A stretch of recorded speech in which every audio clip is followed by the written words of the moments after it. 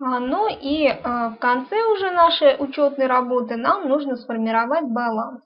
Баланс в программе 1С бухгалтерия 8 редакция 2 формируется автоматически, как и все остальные отчеты.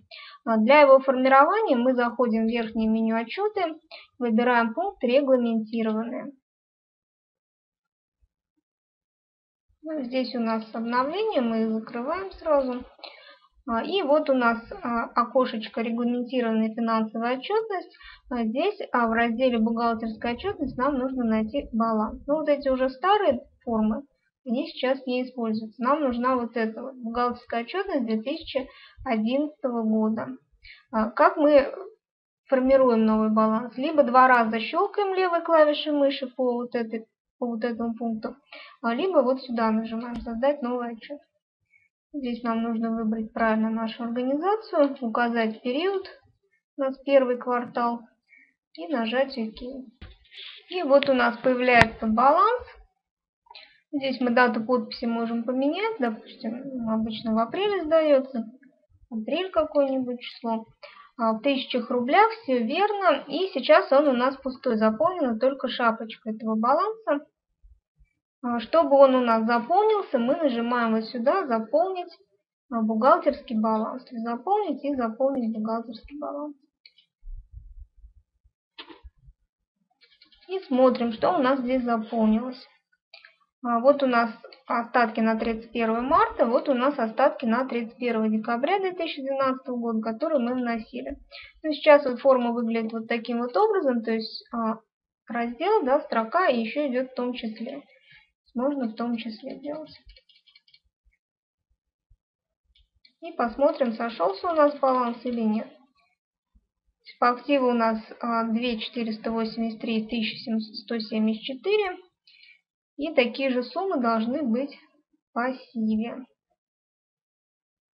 Смотрим, да, то есть все сходится, все верно, то есть все закрылось правильно, все у нас должно быть в порядке.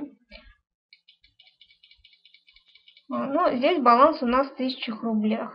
То есть по умолчанию он сразу ставится, потому что вы его сдаете в 1000 рублях. Если вам нужно в рублях, вы можете выбрать в рублях. То есть для себя, если вам зачем-то нужно. Но опять надо перезаполнять будет тогда. И вы можете любую строчку расшифровать, встав на нее и нажать кнопку «Расшифровка». То есть посмотреть, из каких счетов у вас состоит эта строка. Но здесь у нас 0,1 счет минус 0,2 счет. Где-то там может быть побольше. То есть в запасах, например, там очень много счетов.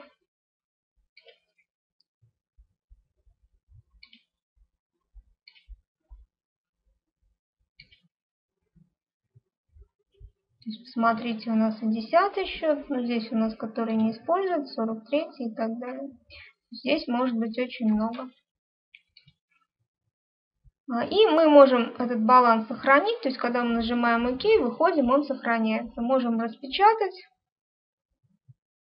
можем выгрузить отсюда на носитель какой-то, например, на флешку. И когда вы его уже сделали, вы можете поменять ему статус, поставить «Подготовлен». Когда вы его сдали, можете поменять статус на «Да». Ну, давайте нажмем ОК, чтобы наш баланс сохранился в журнале. Здесь просто предупреждает, потому что здесь веда стоит. Если поставить плюшку, то все нормально. Вот наш баланс.